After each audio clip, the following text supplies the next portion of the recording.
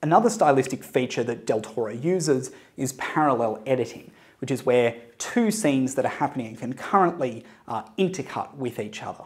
I think in the case of Pan's Labyrinth, this gives us a very kinetic portrait of the chaos in this world. A specific example is when the Phalangists are seeking resistance fighters in the woods, which is intercut with Ophelia also being monitored and oppressed within the house that she resides in.